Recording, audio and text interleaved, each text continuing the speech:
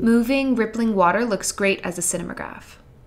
A popular genre with many of our flexographers, this tutorial will teach you how to effectively loop and crossfade your water for seamless motion. First, you'll want to adjust the frames of your video. By watching the waves, you'll want your first and last frame to look almost the same. Next, you can start to loop your video. You can bounce or repeat the movement. To have a more realistic loop, use repeat. The key to a successful water cinemagraph is the crossfade. As you can see, a longer crossfade will blur the frames together.